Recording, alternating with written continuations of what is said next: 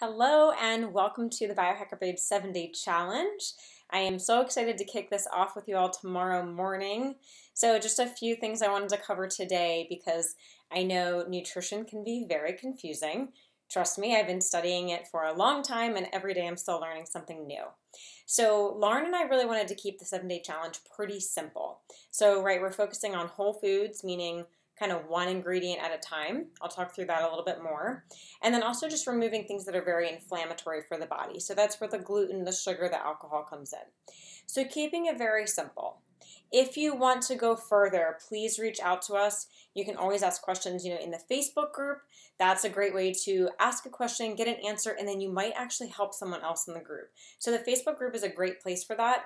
If it's a more private question, you can always email us at biohackerbabes@gmail.com. We are here to help you if you want to dive a little bit deeper. And then even after the challenge, we're here to help you with that as well. So what to expect from me? Every day this week, you will get a video from me. It's going to be either a nutrition tip or a lifestyle tip. And again, if you have more questions about it, just let me know. So circling back to the whole food diet. So to keep it simple, we're keeping it with healthy animal protein. That means hopefully organic, grass-fed, pasture-raised animal protein. You can do wild-caught seafood as well. Lots of vegetables, right? We're aiming for hopefully 5 servings a day. I know that's a lot of veggies, but definitely aim for that. Fruit is fine, but we want to try and keep it to 1 or 2 servings a day. So that could be maybe 1 cup of strawberries, 1 apple, something minimal like that. So you get a little bit of sweetness from the fruit, but just don't go overboard with it.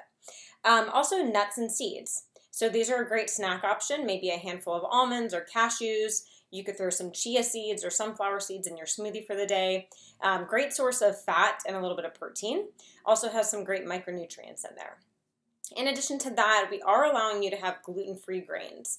So that would entail things like rice, quinoa, oats, as long as the label says gluten-free, because they can be contaminated sometimes. Otherwise, that's fine. So definitely refer back to the grocery shopping list.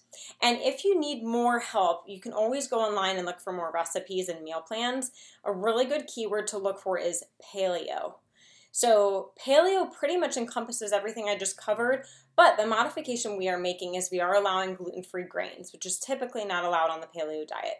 So we're still getting rid of the gluten, but we're allowing a little bit of extra carbohydrates, especially with Lauren's awesome daily workouts, so you might want to save those carbs for after the workouts.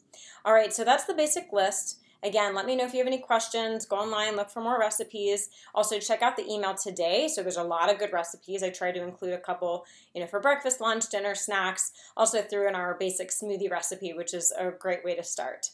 All right, so we're here for you. Please let us know if you need anything at all, and we can't wait.